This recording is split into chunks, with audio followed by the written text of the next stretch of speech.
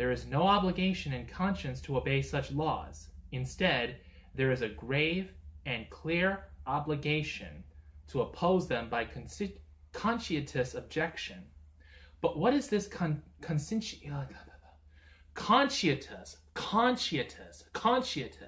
Why do you people always got to use words that are hard for blue-collar dyslexic boys like me to pronounce? Some 90% of abortions are performed outside of hospitals. Like any facility, these abortion mills require... I screwed up again.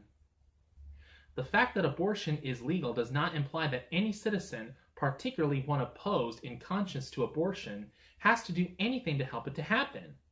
Putting aside the nuances, I don't know if that's even a word. Businesses need to contract, I don't know if that sounded right. Local pro-life activists can find out which businesses service the local Local pro-life activists can find out which businesses service the local abortion facilities and then begin informing the businesses and their employees of the fact. Of that fact, not the fact, that fact. What is wrong with my brain? Federal law under title, oh Lord, not the Roman numerals again. What is it? All right, so a V by itself would be 5, VI would be, okay, 7, Title 7. Federal law under Title 7 states, it shall be an...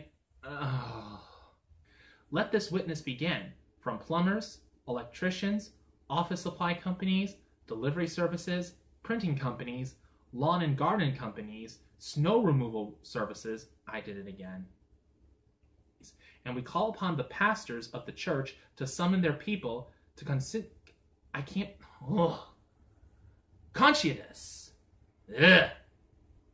Priest for Life is ready to assist all who refuse to service abortion facilities. And we call upon the pastors of the church to summon their people to conscientious objection. I'm glad I finally got through this. Let's go on to the next chapter already.